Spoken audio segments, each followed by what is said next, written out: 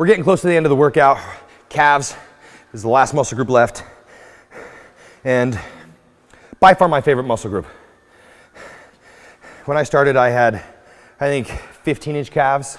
We're working on 18 right now. So you can put inches. A tall man, and I'm taller than most guys, you know, that are doing this for a living. It is possible. So get that out of your head. You don't have calves because you don't train them hard enough, heavy enough, or often enough. I'm gonna start with 300 pounds. This calls for, I think, up to 30. We're gonna see how many I can do. Calves, I always start with the most I can do, the weight, and then strip set. So, this is notched. I have to actually lift it off. By lifting it off, if I go all the way down, there's still tension. 1, perfect. I'm gonna grab this bar and go. 2, come on. 3, 4, 5, be a machine. 6, 7, 8, 9, 10. The trick to calves, 11, is keeping the tempo you start with. 12,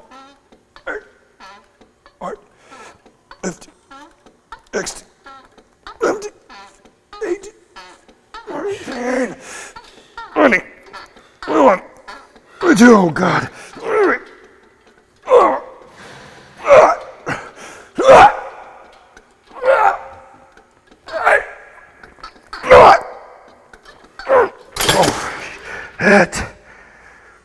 Gosh, that hurts.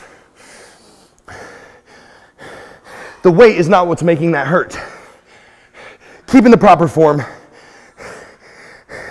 and pushing past the discomfort into the pain. The two words are totally different. If you want discomfort, go join Bob Harper's freaking site. Okay, I love the guy. But you want pain, you want inches, you want adjectives used that are not soft, that might be somewhat abrasive, then stick with me. You get calves through pain. Frick, that hurt. Okay, I have a few more sets of that, and I'm gonna do the same weight. The next ones as I go along, and we don't shoot it all, right? Because this would be a boring ass video. But if I'm unable to hit that 30 number, I'll just drop it 2 or 3 plates. So instead of starting with 300, I'll start with 240, excuse me. Instead of finishing with 300, I'll finish with the 240 or the 160 or the 100. Once again. I know it gets annoying. It does not matter what weight you do. It matters that you do everything you can do.